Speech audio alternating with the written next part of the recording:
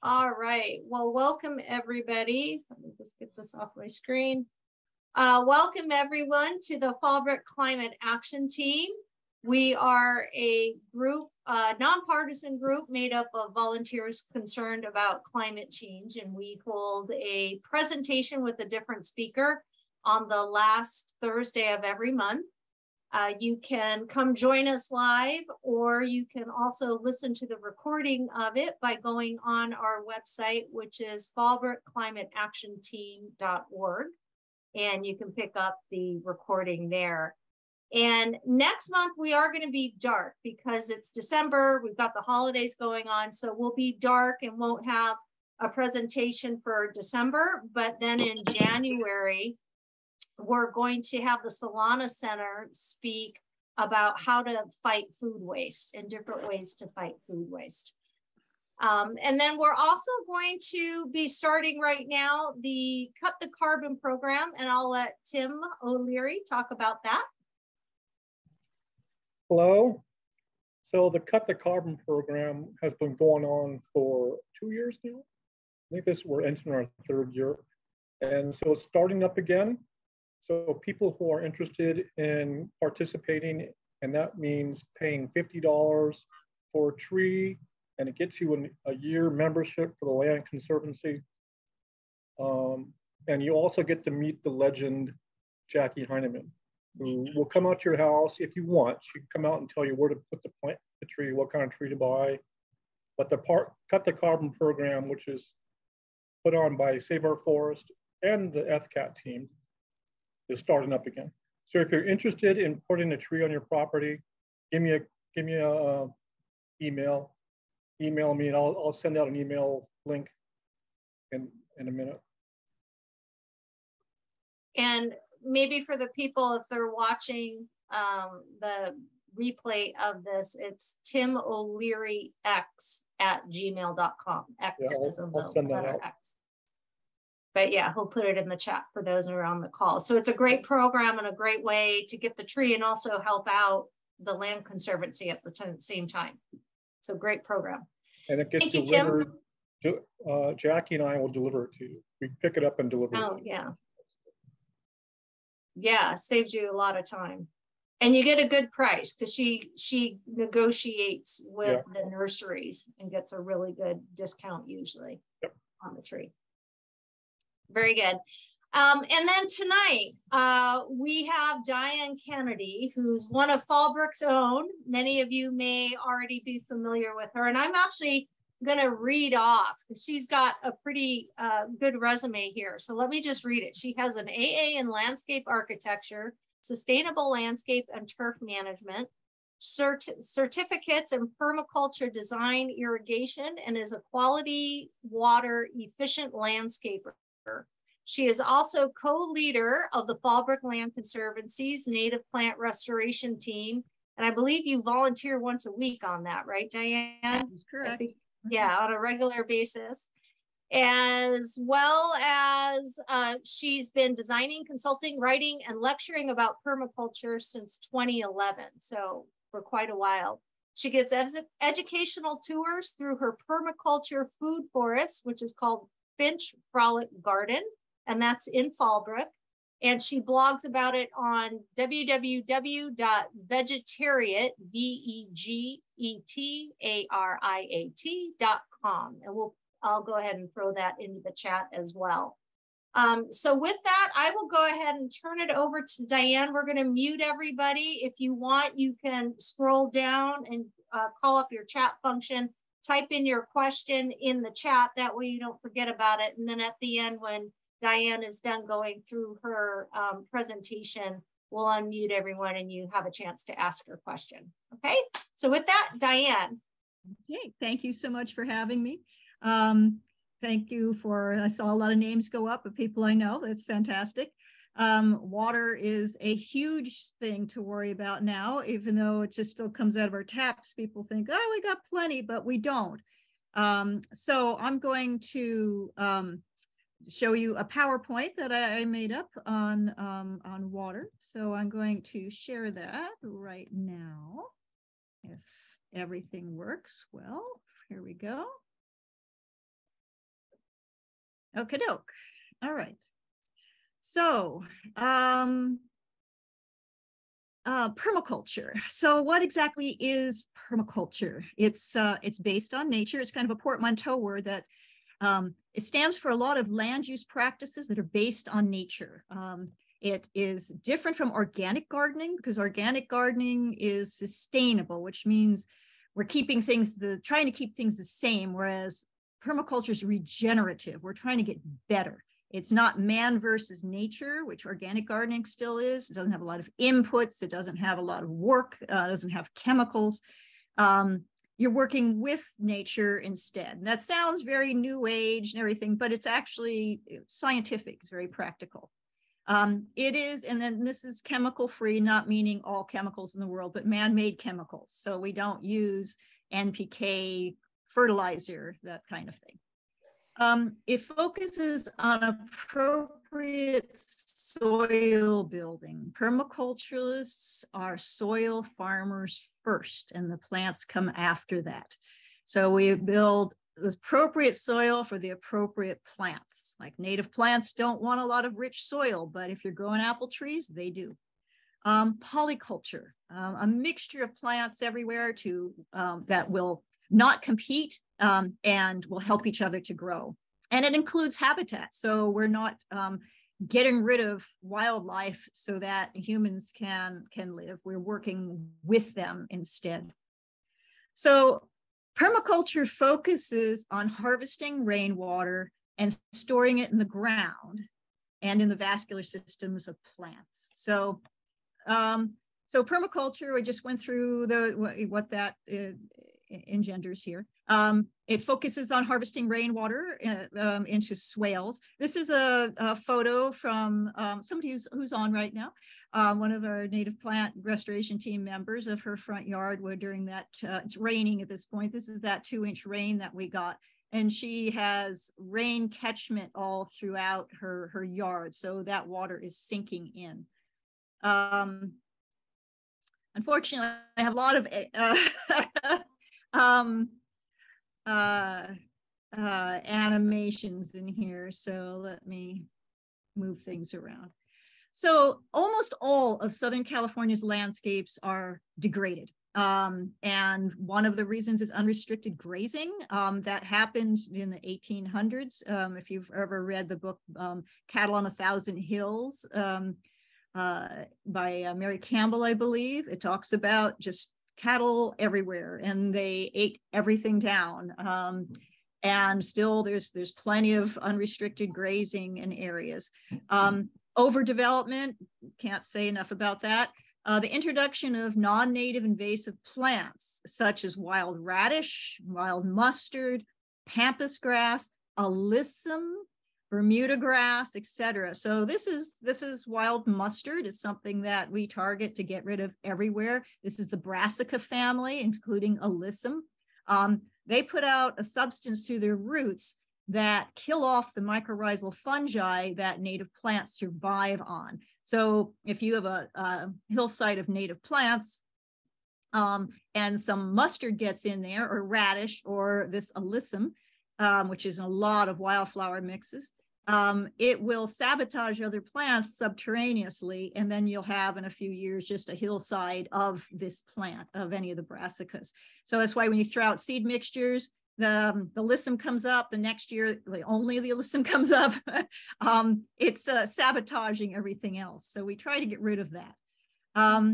Degraded landscapes erode rather than harvest water. So if the plants are gone off of this, water's pouring down, it's causing erosion channels through there, it's taking topsoil, it fills up during rainstorms, it fills the stream beds with soil. And then because the stream beds are now, the bottoms are rising up, there's less water. Eventually they disappear, and then shallow rooted plants grow over the top of it. So we lose our fresh water sources. Successful restoration projects always include revegetation with native plants and the sinking of water and spreading it through the landscape. So if you want to see a wonderful YouTube video about this, it's The Lessons of the Loess Plateau by John D. Liu on YouTube. This is a massive project that happened in China that with controlling grazing, harvesting rainwater and terracing and replanting. They've changed around their economy. They stopped dust storms. They have fresh water again. And it happened only in a handful of years that it happened. So it's really inspirational to watch. So rainwater catchment. 1 inch of rain in an hour on an acre is 27,154 gallons of water. So even if we get, a drought year of 10 inches, that's well over 270,000 gallons of water that are falling on an acre during that time. And the best place to hold that water is in the soil. So one way to do that is to make a swale. And a swale is a level-bottomed ditch running perpendicular to water flow. So this is a cross section of it here. This is one in actuality at Sky Mountain Permaculture in Escondido. So instead of water just riding over the topsoil, taking everything with it and silting up, now water goes across the soil, it hits this ditch, it pacifies it, it spreads the whole length of that ditch rather than making erosion channels down here. It spreads it, and then it percolates into the soil. It has this water plume that gradually moves through the soil. If you collect enough, if you have large enough swales, within 5 to 7 years, you are now contributing to the water table. This water moves slowly through the soil, and then months later, it then comes up in our stream beds, which have not been filled up with topsoil, and it keeps those alive during the summer months. So it maintains and cleans water just by sinking. Swales are good for any slope that is less than 15%. Because if you do it on too steep of a slope, you'll damage the integrity of that slope. There, fortunately, Permaculture has put out a swale calculator. So you don't have to memorize this, just Google swale calculator and you can plug in your numbers and see if swales are good for your slope, or if you need to terrace, and if you can use them, how many, how large, and how distant apart they need to be. All that animation I did, rats. So one way to make a level bottom swale, because if it's tilted at the bottom, it's a gutter, it'll shoot water somewhere.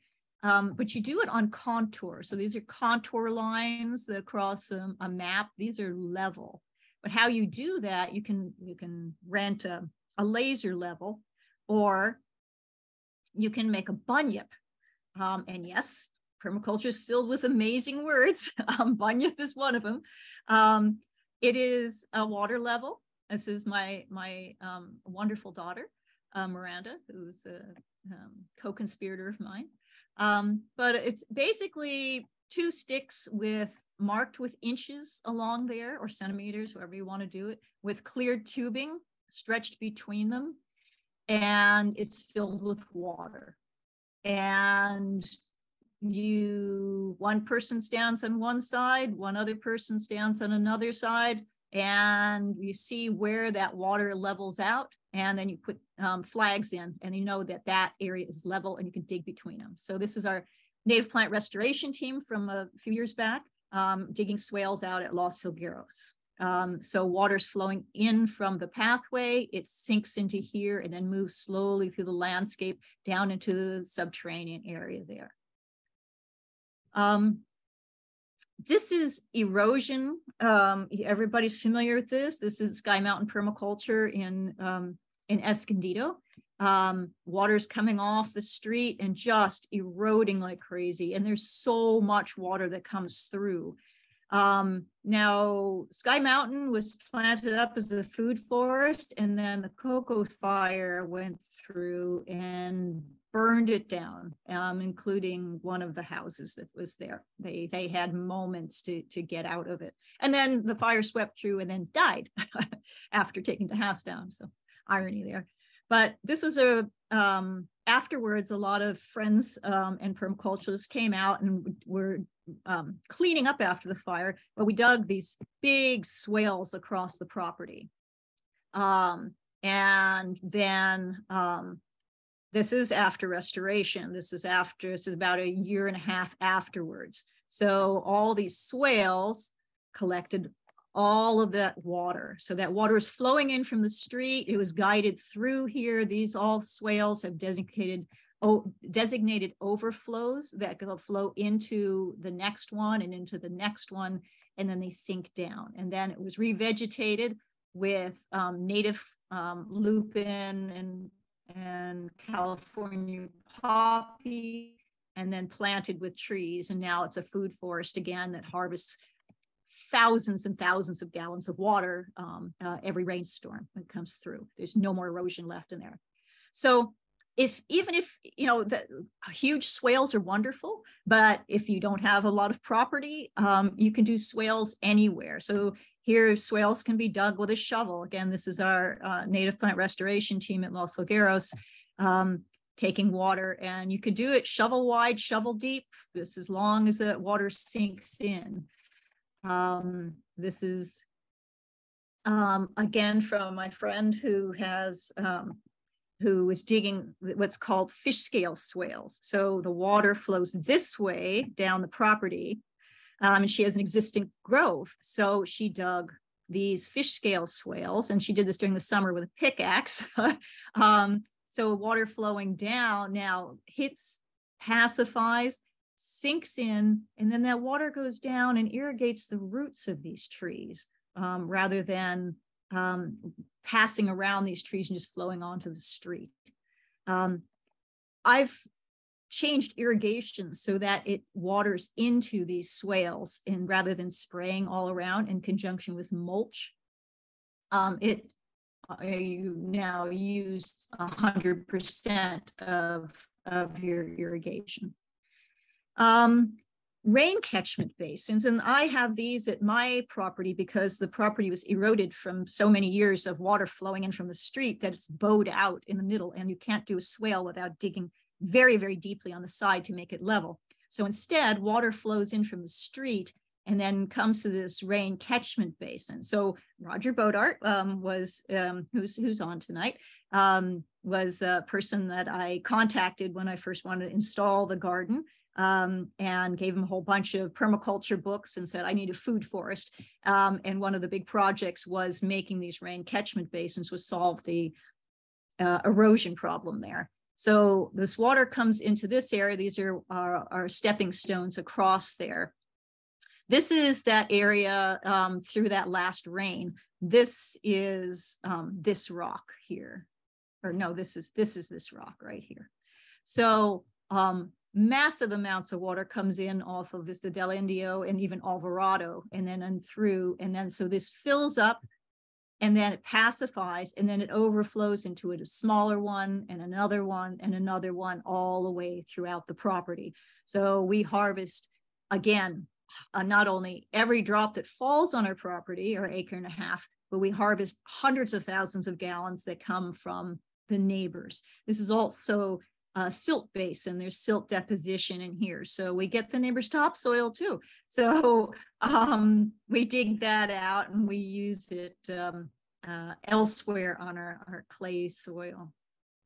So another way to harvest water are functional dry stream beds.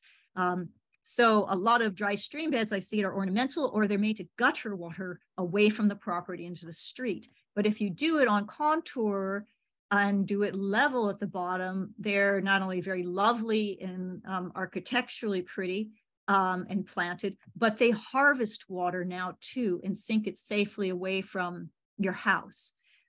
This is one of my clients' Down here, they have one that goes all the way along here, and this really cute dog. And then they wanted a permanent pond too. So the pond is here separate from the rain catchment, because you never want to put a pond where there's going to be seasonal water flow. It'll just wash out. So this stays, and then this fills up with water that comes off of this watershed seasonally. Here's another one that was done from another client. Their house is right here, and this is taking gutter water and sinking it in far enough away from their embankment where it won't damage their slope, but that moves slowly down and waters the erosion control plants we put on that slope. Now, the County of San Diego is offering rebates for water capture, and they're good rebates. And there's a whole variety of rebates they're offering. But if you put in new gutters and sink that water safely, you get money back for it. So these are some projects that I've done this year. And this one, here the gutter comes down and it goes underground under this mulch and then feeds into this rain catchment basin, which is actually linked to a dry stream bed, and it's all planted all the way around. These plants were just put in the ground here. So it's extremely functional. It's taking the gutter water and depositing it safely away from the foundation of the house and sinking it in so everything, all the trees and everything can get that water. This, you may not see anything. There's a 6-foot wide by 3-foot deep, huge pit here. And this is all gutter water coming off of most of the half of a house. So the only reason it's filled up with mulch is so that people don't fall into it like a big bear trap. The mulch isn't necessary to be in there, otherwise for safety, but it's filled up with mulch. So now all of that water that's pouring off that roof sinks safely away from the house down very deeply. And there's plants around here, and then that moves through the soil away from it.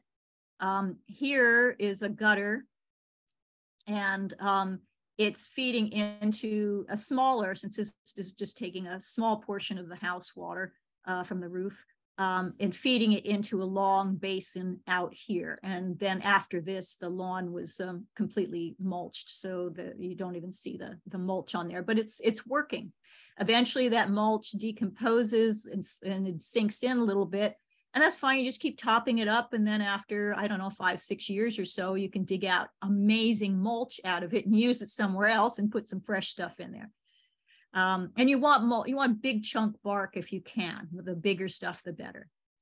You've heard the word bioswales a lot. And that's pretty much something that is done by government agencies and regulated for public areas. It takes a lot of infrastructure for those, with drains and a lot of gravel and other things in there, and it's rather expensive. You don't have to do that. You can just dig a hole and let the water go into it.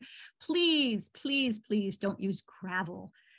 It's impossible to get out of the ground. It reflects heat. It destroys soil. It turns soil into dirt.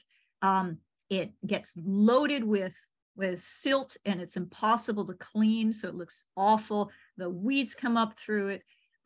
It's just not a good material for soil building or for rain capture. The larger your stones, the larger the rocks, the better they are. So the fire department says that with next year, they're going to regulate that there should be a 5-foot safety zone around your house without any combustible materials. Also, there is legislation that insurance companies need to give you a deal if you have taken steps to fireproof or reduce the fire hazard around your house.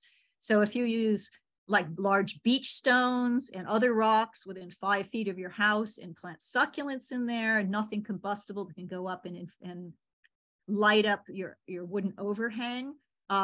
It's lovely. It doesn't heat up. Bigger rocks don't. They're not so much of a thermal mass. And you can gutter water away from that too. Here's another fun term. It's called hugelkultur. And it's basically just dirt on wood. And yes, this does look like a torso. It's not. It's a coral tree. It looks like a belly button and some legs cut off there. Anyway, so you put wood into the ground and you cover it up with dirt, and you put some more wood and cover it up with dirt. So the dirt is covering everything. And you often do that in conjunction with a swale. So here's a swale that water comes from here and flows into. This is all hugelkultur. So that water moves through the soil. And then as this wood ages, it becomes a sponge and it holds on to that water in the soil. And then when the ground around it dries out, that water is wicked into the soil. So you can plant on the downward side of this. Also, it sequesters carbon because wood above ground, cut wood releases carbon to the atmosphere, which is part of global warming. But as soon as you cover up with dirt, it sequesters that carbon in a usable form for plants. It's also slow release fertilizer. As it decomposes, it slowly adds to the beneficial fungus in the soil. So when you chop down a tree, you can mulch it for the soil, or you can bury it. And all those plants that have prickers all over them, the bougainvillea and the lime trees and the roses and everything, instead of being stabbed and jamming it into your green waste, dig a little hole, throw it in, cover it up. It does not enough to hold water, but all of that buried organic material will build soil. So you can also catch in rain tanks. 1 inch of rain on 1,000 square foot roof is 637 gallons of water. So when you set up a few 50-gallon containers, they're going to overflow within a couple of minutes.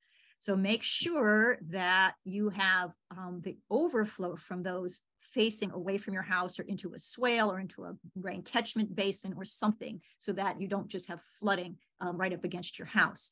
If you go large, if you have a big tank like this, please make sure it's level on the bottom, because if it's not, it will torque and it will leak. And it can, if it's one of the tall ones, then it become hazardous to your house. I've seen many instances of these in clients' houses where they need to suddenly have to empty, a 1,000-gallon tank because the thing is lopsided. You can also bury tanks and pump water out of that. But again, this is only going to handle a fraction of the amount of water that comes off of your roof. So be prepared to take that overflow and sink it somewhere. Now, if you have, this is a house, and if you have a above ground water tank, you can put it anywhere you want on your property, and you can put this pipe underground as long as where it's coming from, the gutter is higher than the input on your water basin. So you can have this underground, for half an acre if you wanted to, and it will fill up that tank as long as the top of this tank is lower than the top of the bottom of that gutter there. Pretty tricky. Physics is amazing. So sinking water and gray water also hydrates the landscape and to keep plants healthy and more fire resistant. A lot of people hear about clearance and think that means no plants, nothing on the ground, no leaves, no anything. Absolutely not. If you have bare ground and you have a fire, that's going to blow those ashes and those leaves and everything on fire right up to the first thing it hits to stop it. And that's going to be your house rather than hydrated landscape. So by sinking water, you have healthier trees. They have deeper roots because those roots follow that water down into the soil. With native and Mediterranean landscapes, they require a fraction of the water that other landscapes need to be hydrated. So if you notice in this, with this little rock and roll guy there, that all these planting areas here are actually sunken below the pathway. Raised mounds are for getting rid of water. That's an East Coast landscape thing where they have to get rid of water. We need to soak it. So we try to make pathways higher than the surrounding areas so that the water sinks in. Every drop counts. It also holds the coolness a little bit more. So that helps with the health of the plants as well. Here's a little curb cutting. Water's flowing down the street in Escondido. This is by Alden Hoff, who is Sky Mountain Permaculture. He's an amazing water catchment engineer. But water's coming down, so he cut the curb and he put some pipes in. It's all covered with mulch, and this is the other side of it. You see that water being delivered into a big rain catchment. So without having to do anything else, a lot of this water is now going in here and sinking into this property and then down through that property. So if you read any Brad Lancaster books, he's the person who has written a lot of books about harvesting water from the streets and curb cutting. He just went ahead and did it and soaked water in kind of guerrilla water catchment in Arizona. And finally legislation caught up with him and they changed the legislation. So now they all capture water off the streets because they have healthy plants in between. So these are other erosion control methods, and these can be used with huge erosion issues or just small ones. It's like permaculture. It can be done on huge properties or it can be done if you have pots on a balcony, any size. So this one is called one rock dams. And this is when you have an erosion area where water has just really worn down this area. You put in a layer of rocks. One layer of rocks, you key it into the side a little bit. It's bowed in the middle. And then the water during a rain event will come through. And here's an overview. This is a top view of the same thing.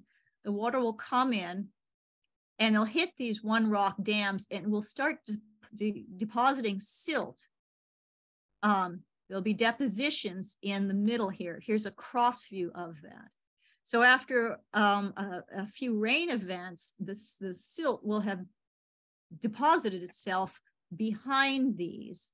And then you build another one rock dam on top of that. And then more silt comes in and deposits behind that until you finally get to the soil surface. And then water can now, the erosion has healed itself and it can spread throughout the landscape and soak in instead. And always do it dipped rather than flat, because flat will cause that water to cut into the sides, whereas this, it's going down the middle and those rocks are slowing it and causing the silt to back up behind it.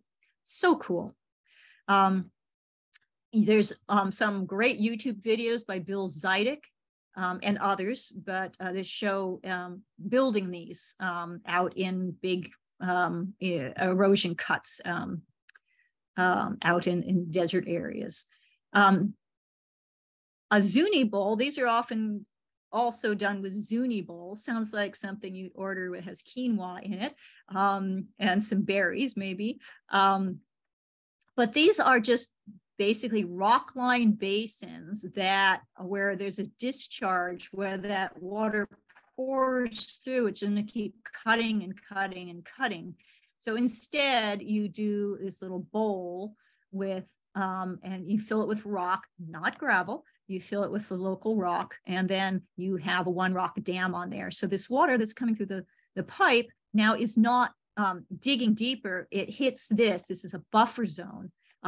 It's a plunge pool. And then the silt deposits behind this one rock dam and goes on from there. So here's a little visual here of like hitting and then going through around. So there's a splash apron, so you're not causing more issues. I told you they have great names. Media Luna. Media Luna is just, and this is at a property, a client of mine who has a ton of rocks. And this is water just flowing off of his driveway that comes down through here. So we did several of these. A Media Luna is just a crescent moon. So we have a erosion coming through, it hits, and then it hits these rocks, and then it diffuses, and then it slowly sinks in after that. You don't have an erosion channel any longer. So this is now water's coming down, it's hitting this, it's slowing it, it's pacifying it, it's coming through in gentler form, and then it hits another one down here and just sinks into the landscape. And you can plant on this. They just had, they were just dumping these rocks when I took this photo. But it can look beautiful, it can look fine. You can plant in and around this, and that'll only help with the water harvesting. So let me get that out of the way, because this was one of those really complicated animations that I spent a lot of time on. All right, this is at a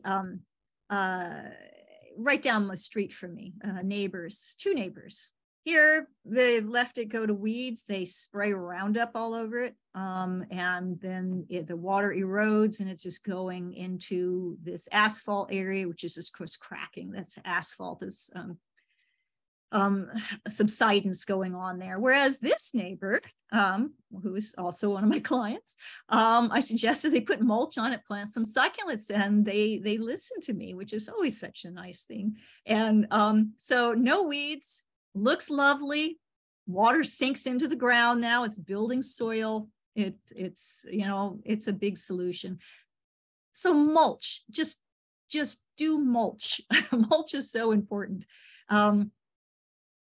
This is, let me see if I can make this more clear. This is sheet mulch. And that's when you put a layer of newspaper cardboard right on top of your weeds and then cover it up with mulch, several inches of mulch. And that will suppress the weeds. It'll stop the deoxygenation of the ground. It'll stop compaction. And when you stop compaction, you have water sinkage and water retention. And also mulch itself will help break up water and send it sinking into the ground rather than causing it to harden. The rainwater irrigation falling on bare ground is as compacting as driving a tractor over the top of it. So, and that you use more and more water because the water is rolling off or burning off. So that sheet mulch, or you can just use mulch itself. And this is mulch that is around a fruit tree at another client and friend. A lot of my clients are friends in that order, which is wonderful. So making sure the mulch does not touch the trunk of the tree, you don't want to the rot, but several inches of mulch around it. With every inch of mulch, you reduce your watering by 10%. And so make sure you're not overwatering your trees. And mulch should be at least 2 inches thick. If it's too little, it dries out the soil. So if you mulched like a year ago, and now you can see dirt in between, those little chips of bark are now heating up and sucking moisture out.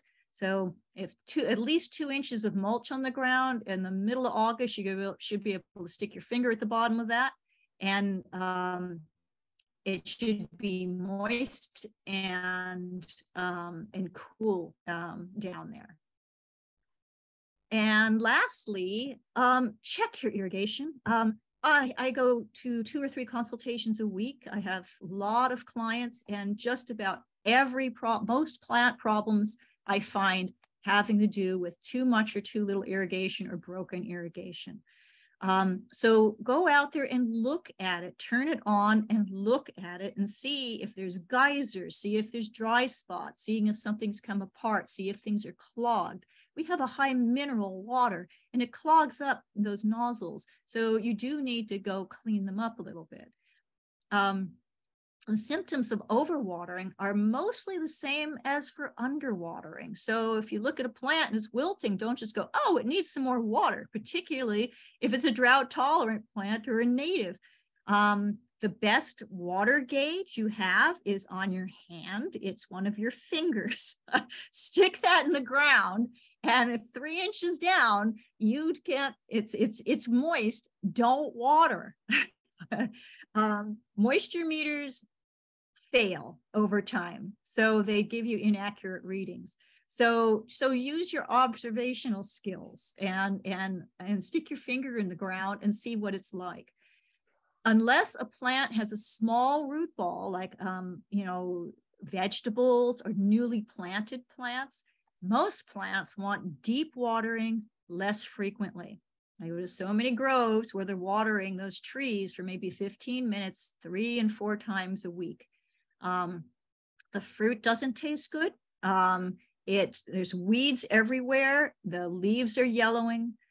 It's all because those shallow root basins on the citrus and subtropicals are being washed away, all the minerals. So water deeply, and water maybe once a week until it's summertime, and then maybe twice a week if it's really hot, in conjunction with mulch around the base of those trees.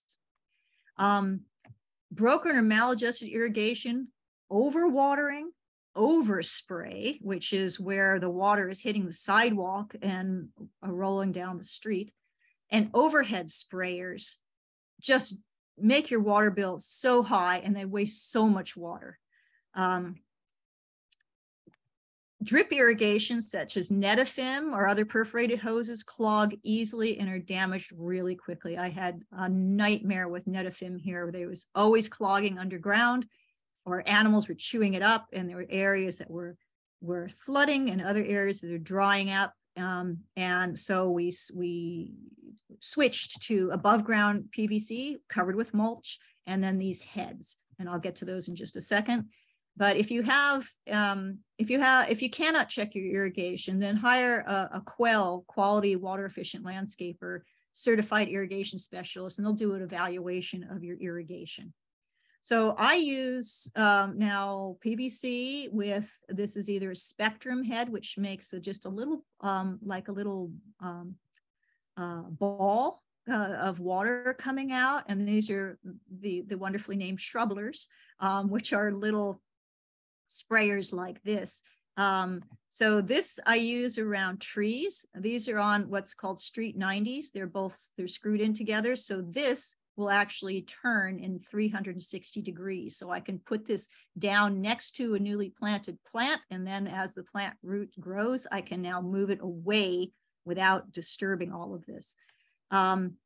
This is attached to black tubing. These are spaghetti strands on black tubing that is snaked around and under mulch as well. These are so easy to move around. They're so easy to clean. They're so easy to fix. And they are not spraying water all over the weeds. They are delivering a certain amount of water directly into the ground around your trees. In conjunction with mulch, you are now using 100% of the water that you are putting on the ground. So anyway, there's a lot more information. I've been blogging for a long time at vegetarian.com. I have a page that says resources, and I've listed a bunch of permaculture books and other books that I've vetted. There's many more I haven't gotten to, but I'm not going to promote something just because it has the word permaculture in it. Also, we have a Finch Frolic Garden YouTube channel where I've bookmarked amazing permaculturalists doing all kinds of things with lecturing about water, lecturing about just about anything. And I'm not supported by anything. I'm a rogue and a terrible businesswoman. So I don't promote anything except for permaculture on itself. So I'm not sponsored by anybody. So I will switch back here hopefully I have stopped the share, and hopefully that worked. And we can be open for some questions if you'd like. Yeah, we have, can we take everyone off mute? Or Cynthia, if you want to take yourself off?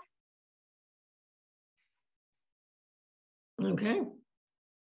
I had a real simple question. Okay. Actually, let me see here. What is a food forest? Oh, good question. Okay, a food forest is a collection of plants. So all plants do many things, but often they have one particular function, or canopy or subcanopy, or they set nitrogen in the soil. They have deep tap roots that mine nutrients up from the bottom. They're vining plants, or they sprawl and cover the ground. So understanding that template, because that's how plants arrange themselves in nature so that they are actually helping each other to grow. Understanding that template, then you substitute in plants that you want. So fruit trees, nut trees, medicinal plants, culinary plants, ornamentals that you particularly like, but with those plants that do that function. So a food forest is a collection of plants that are arranged in ways that they help each other grow with saving water and with no fertilizer. But yet provide you with the food that you want to eat. So I have a food forest, and I've planted a lot of food forests and guided people in theirs too. So it acts like a forest, but you get to pick the plants that you put in there. Thank you. Okay, certainly. And let's see, we have another question from Cullen. If you want to take yourself off mute. Yeah, no problem. Hi, can you review how to level the bottom of a swale? Oh, yeah, certainly. So if it's just a short swale, then you can just use a level and put it at the bottom and just dig it. But if you're doing a larger swale, then you want to run a contour around your property. And the thing that I showed was called a bunyip, which is a water level. And you can use a laser level as well, rent that. But the bunyip is and I have this on my blog, so you can Google or search for on my blog BUNYIP, and I'll show you how to create one on there.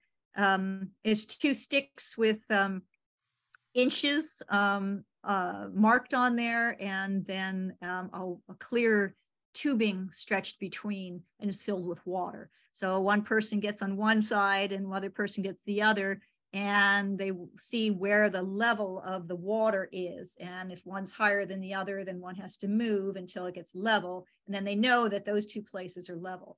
And the beauty of that too is that the tubing doesn't have to be taut. It can lay all over the ground and work. You can do it around corners. You can use it for slopes. You can use it for measuring for stairs. It's just a really cheap and easy water level that you can make at home and pull out and use. Does that help? Yeah, that was helpful. I had one more question too. Yeah. Mm-hmm. Do you recommend, we were talking about sprayers earlier for watering. Do you recommend a 1/4 inch drip line? Do you mean for drip line with the stuff with the holes in it? Yes. That you're talking about? No. And for the same reason, because we have this high mineral. I mean, look inside your pipes in your shower and see that goop in there. That's what's also going through your irrigation. For like a vegetable garden, yeah, maybe, but for most plants, especially drought tolerant plants and native plants, the drip irrigation is really, really bad for them. Not only does the thing clog so that you can't determine what's getting water when, and it's virtually impossible to clean out, but also it spoots out a little bit of, that's a technical term, a little bit of water at a time. And native plants and Mediterranean plants want a good drink where the water flushes through the soil and moves on, and then a time in between where it dries out and the oxygen can get back into the soil. So drip irrigation is really, it sounds really marvelous, but it's so bad it's a killer for native plants. and a lot of our Mediterranean plants.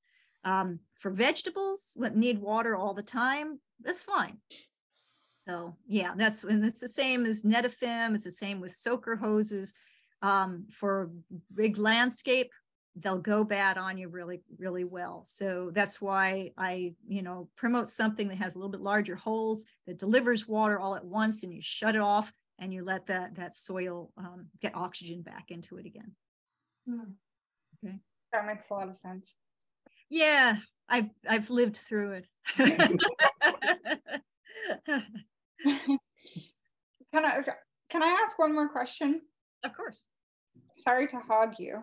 No, not at all. But it caught my attention when you were talking about citrus and watering citrus deeply. Yes. And like once a week, something like that. What do you mean by deeply? Like, do you dig a hole to get it in there deeply, or what do you mean by that? It means a lot of water at once, so that the water sinks in through the soil. And you can do that in conjunction with those fish scale swales, like I showed you too. But citrus and subtropicals, their roots only go down about 18 inches. All their feeder roots are right up against the soil surface. And where they come from, they completely cover the ground, so that a lot of rain that those areas get aren't pounding on those feeder roots and aren't washing away the minerals. And then they've covered their feeder roots with a ton of leaves and old fruit, and that's what feeds them. So we've got them all pruned up, and the sun hits, and we rake them all out, and there's grass growing, and the sprinklers hitting the trunk and rotting the trunk, and the trees are really stressed. So we mulch around there, and then we give it a long drink that soaks through the ground rather than just wetting the top of it. So it sinks down through, several inches of water, and then you give it a break so that the soil has a chance that water has a chance to move through the soil, and oxygen can get back into it again. In a lot of cases, depending on how heavy your soil is, sometimes you only need to water them once a week until it starts getting, depending on the size of depending on a lot of things, the size of the plant, where you live, which slope it's on, and then really the maximum of twice a week during the summertime, rather than 3 or 4 times a week. Wow. And again, you use your homemade water tester, stick your finger in the ground, and if it's damp 3 inches down, don't water it. Such good information. I swear, I probably would have killed our orange tree that we just bought. Oh yeah, it's little. So, but so littler root balls need a little bit more frequent water, because they need to, and make sure the water is away from that root ball, so that it's not just, so those roots will get to it. But we're also have short, cool days and possible rain. So yeah, just test it. Make sure you mulch it. When you plant a tree, soak that hole as often as possible, and then plant the tree and drown that plant. And that's the best watering that plant can ever get. And then back off and let it dry out in between. Okay. Oh, thank you so much for all that info. You're welcome. Diane, does it matter if you have like 2 inches or 3 inches of mulch on the tree? Do you have to water underneath the mulch, or you can just water the mulch? It'll permeate down, right? Yeah, you can, especially with salty water, like if you have a well, and high mineral waters, you absolutely can water through that mulch.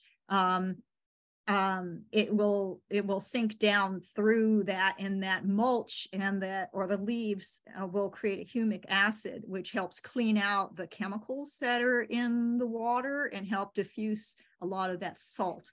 So when we get saltburn on avocados, from our water, if we water through mulch, thick mulch instead, you'll get less of a salt burn, because that mulch helps moderate the salt that's in there. You don't have to do this massive flushing and waste water and cause a salt layer to develop in the soil. So yes, you can water through mulch. or you can water in a rain catchment, swale, and in conjunction with mulch around the base of the tree. So. And how far, when you do the rain catchment swale, how far away from the tree? I guess it depends on the slope and how it moves. The drip line. Gravity moves. Right at the drip line. Right at the drip. Okay. Yeah. Okay. Mm-hmm. Makes sense. Yeah. Yeah. Okay. Anybody else? I see 2 raised hands. Bill, did you type that in? Yes. Oh, I'm not seeing the hands. Tim, why don't you unmute yourself? Hey, thanks for a very careful, interesting talk. You clearly have put a lot of effort over the years, so I appreciate it. I have a question about commercial property. There's a lot of building going on. I was up in Valley Center. There's a new housing complex. Mm-hmm. And here, I'm down in Delmar, going up on Manchester into Encinitas, Mm-hmm. on El Camino Real. They just kind of whopped a whole section out of a mountain mound, and they put up a wall of concrete. And there doesn't see, you mentioned codes for fire protection, but I don't see much attention paid. They're putting these big buildings right to the property lines, and thinking about the future of trying to get that under control may help some. Just as an aside, I'm trying to get a preserve here by the San Dieguito Lagoon, which they're double tracking and doing some other things. But our kind of mountain is waterlogged. There's a lot of water comes down from Delmar Heights area, and some of the bluff fell down, and it's really, really waterlogged. Mm-hmm. And so we kind of have the opposite problem of too much water, but nobody seems to be paying attention to that. And the conversion of these natural areas, which have already been devastated, just seems to going to be making it worse. And I was wondering if you had any ideas. Yeah, the water logging is because of the development and the lack of plants. So the vascular system of plants holds a lot of water. So if you have a lot of trees and a lot of shrubs, that's holding a lot of water, and holding the soil as well. But the water that's wrecking these bluffs is not sunk very deeply as uphill. It's being shed off of streets and off of these new developments and into soil that has been weakened because of being graded and having houses built on it, and being compacted, and then also the lack of plants. So we're losing our treescape because a lot of the plants that were successful during our 70, 80 years of abnormally high rainwater that we thought was normal, but was not. All those Christmas trees that were planted out there are all dying off because of the lack of water table now. Places are smaller. People don't want a huge landscape around their property. They have bigger houses and less property, so you can't have trees in there. Fire, you can't have a big tree next to your house or for fire issues. So we're losing our treescape. When you look at a tree, you're looking only at 40% of that tree. 60% of that tree is underground. So that's that. Wrap your mind around that when you look at a pine tree. 60% of that tree is underground, and that's roots. So when you have smaller trees, you don't have that root base, and you don't have, and you just have shrubs, you certainly don't have that root base. You don't have that holding the soil, and you certainly don't having that vascular system holding water. So the water that's going through those bluffs and out is just being shed because of all that development and because of the denuding of the landscape all the way uphill from that. So, and yeah, what can you do? You just can keep trying to talk about sinking water responsibly rather than sending it all down off of hardscape. So and just trying to plant regenerate areas as much as possible with native plants. So yeah. So yeah, I vote against the developments. I lecture. I do what I can, but I know it's a sorry thing here. But the more plants that we can get in, particularly the more native plants, the better. So I don't know if I addressed your comment well enough there, but that's... No, and because it has some details, and as you said, some physics, and particularly hydrophysics. Yes. And the properties of mulch breaking down and why that's good. We just as an aside, I don't mean to take up too much time, but we have a lawn that's sprinklered, and we're up on the hill right near that area by the ocean. And the problem is that when the wind blows from the mountains, it dries everything out. When it comes in the other direction, everything's too moist. It turned out the sprinkler system we were using was only watering to maybe not even 6 inches, and half of it was running off, into the street and under the street. Yeah. And so the slower percolation systems really cut down maybe about 50% of the water use, and the grass liked it better. But a lot of people are using the high water to wash the salt out that's in the water supply. So it's kind of, And that's what I'm talking about, the mulch. Mulch will clean stuff up. And those MP rotators from Hunter are the ones that deliver, the sprinkler heads that deliver a slower stream of water. You water longer and you still save money because they're delivering deliberate streams. They're not spraying and misting all over the place. Yeah. There's also ways to care for, if you do have to have lawn, there are ways to care for a lawn that saves water, and I've got that on my blog too. If you search on my blog under lawn. So, yeah. Okay. Thank you. And then the final hand up, and then we'll go ahead and cut it off there. We'll take this as our last question. Kat Donnelly. Hi. So thank you so much for this webinar. I've been to many regeneration and permaculture, and this was by far the most pragmatic thing for us, because we have an acre of land in Fallbrook. We bought it 18 months ago. It was dirt, not soil, when we got here, and we've been trying to regenerate it. And I won't go into too much detail, but I have 3 specific questions that we have searched for answers for. One is, where might we find indigenous microorganisms, so IMOs, so that we can, bring some of the life back to the soil? 2, what are the best local indigenous cover crops? We do have a lot of succulents that we're spreading all around and trying to get rid of the ice plant, and the grasses.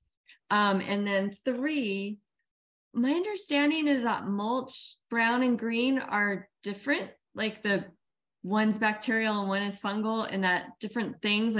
So I'm wondering, for your trees, is there one color mulch to do? And for the grounds and the water catchment things, is it a different color mulch? Okay. And that might be too much. See if I work backwards so I can, because I've probably forgotten what the first one was. So mulch is chipped up bark. It's dead stuff mostly. You can use chipped up green stuff. However, the chipped up green stuff, it still needs to decompose. So it will rob nitrogen out of the soil. So until it gets to a brown state, because it's hot, it's full of nitrogen yet. The brown stuff, the bark is dead. And so it doesn't have that. The fungal activity will start in there in decomposition. So if you have chipped up green stuff, then you can use it in a compost heap as your green versus the brown. Or if you want to use it on the ground, use it on something you want to burn, like weeds, and that's perfectly fine. But the dead stuff, the older bark, you can use around the base of your trees. Or you can also use sheet mulch. So if you use a layer of newspaper, cardboard, and then put the mulch on top of that, even if it does have some green properties, it will, by the time the newspaper, decomposes enough where the mulch touches the ground, it should have the turn brown and not had that issue. The soil microorganisms, we're in a special chaparral area. Our soil microbes are actually at the soil surface. When you're taking a hike and you see some green off to the sides on the ground, that's our cryptocrust. It can be broken with a footfall. That's why it's so important not to cut trails, because we don't have a deep soil profile here. There may not have been a native earthworm to Southern California because we didn't need them. When you plant natives, if you get them from a reliable seller like Moosa Creek Native Plant Nursery or like Tree of Life, they create their own soil. So they are full of the native microbes. So when you plant that plant, you are inoculating the soil as you go, and you don't need to do anything else. You mulch around it just for the first year because you don't want a rich soil around native and Mediterranean plants. Just you want them to keep the roots cool and keep the weeds down the first year and let them water saturate in there.